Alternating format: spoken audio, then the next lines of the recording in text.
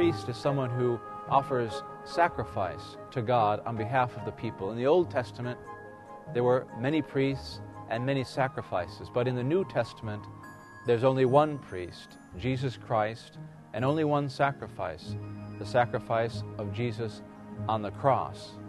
The ordained minister, the priest, simply offers his hands, his voice, his body to Jesus Christ. He doesn't act in his own name. He acts in the name and the person of Jesus Christ. It's Jesus Christ who is offering himself and who is being offered in every Mass.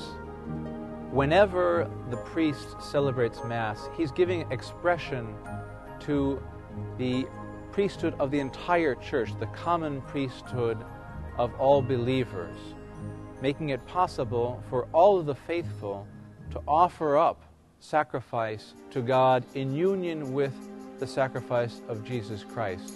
The ministerial priesthood of the ordained priest is at the service of the common priesthood of all believers. Of course, the Eucharist isn't simply a sacrifice, it's also a sacramental banquet in which all Christians are nourished by the body and blood of Jesus Christ, which is present in the Eucharist. The logic of the Mass is the logic of Christian existence. Back in the 2nd century, St. Irenaeus of Lyon said that, of the early Christians, our way of life is in harmony with the Eucharist, and the Eucharist confirms our way of life.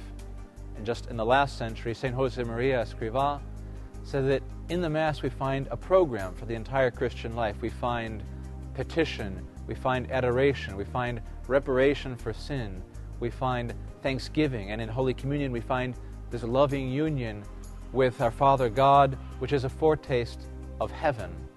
In the Second Vatican Council, we hear the Eucharist described as the source and summit of the Christian life. And if that's true for all Christians, how much truer it must be for a priest whose very reason for existing is precisely the Eucharist.